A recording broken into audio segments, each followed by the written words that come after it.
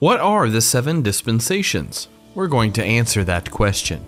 You can also discover more on GotQuestions.org. Dispensationalism is a method of interpreting history that divides God's work and purposes toward mankind into different periods of time. Our focus will be on the main 7 dispensations, although some theologians believe there are as few as 3 or as many as 37. The first is called Dispensation of Innocence. This dispensation covered the period of Adam and Eve in the Garden of Eden. These were God's commands in this dispensation. The Dispensation of Innocence was short-lived and ended with Adam and Eve's disobedience and ultimate expulsion from the garden. The second dispensation is called the Dispensation of Conscience, and it lasted 1,656 years from the time of Adam and Eve's garden eviction until the flood. This dispensation demonstrates what mankind will do if left to his own tainted will and conscience. The third dispensation is that of human government, which began in Genesis 8. God had destroyed life on earth with a flood, saving just one family to restart the entire human race. God made these promises and commands to Noah and his family. Noah's descendants failed to scatter and fill the earth as God had commanded.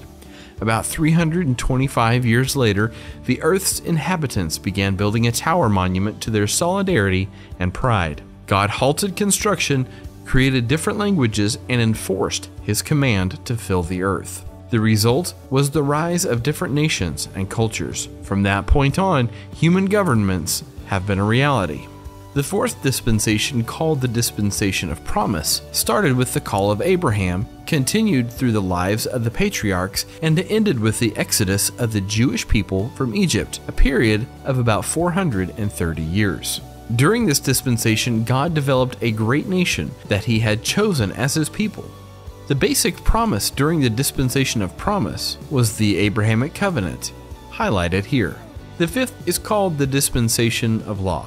It lasted almost 1,500 years, from the Exodus until after Jesus Christ's death. During the Dispensation of Law, God dealt specifically with the Jewish nation through the Mosaic covenant, or the law. The dispensation involved temple worship directed by priests, with further direction by the prophets. Eventually, due to the people's disobedience to the covenant, the tribes of Israel lost the promised land and were subjected to bondage. The sixth dispensation, the one in which we live now, is the Dispensation of Grace.